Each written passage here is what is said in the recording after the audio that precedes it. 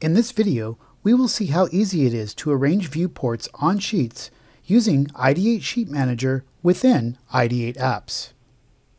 Using Ideate SheetManager within Ideate Apps, you can easily drag and drop views onto sheets.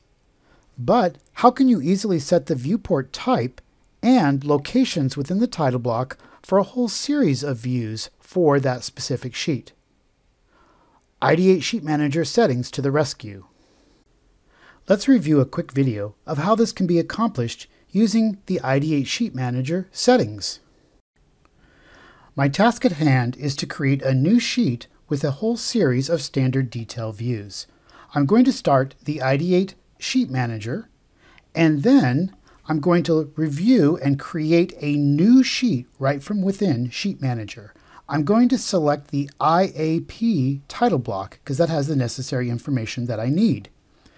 So before I continue, I'd like to rename that. Right from the Ideate SheetManager dialog, I can select a new sheet number and sheet name that will better reflect the standard detail sheet.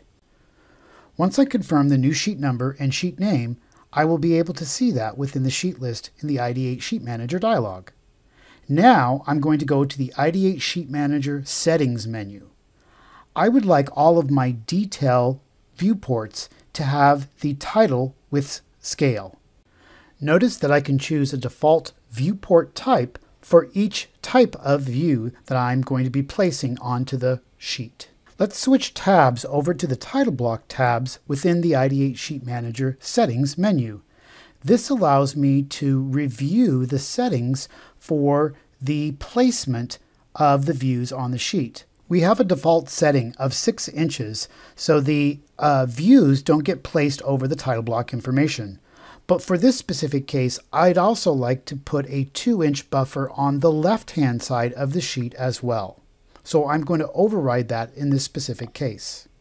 Now I can return to the main SheetManager dialog and open up the detail views on the left-hand side. I'm going to shift select all of the standard detail views and drag them over to my newly created sheet.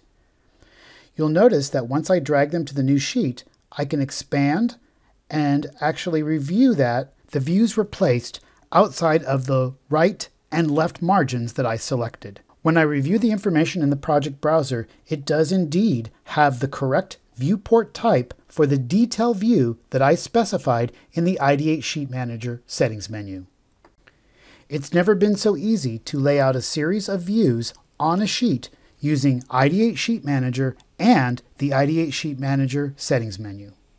Visit our website at ideatesoftware.com to learn more about our products, workflows, help, and upcoming classes. Be sure to also follow us on social media for the latest information and news from Ideate Software. Thank you.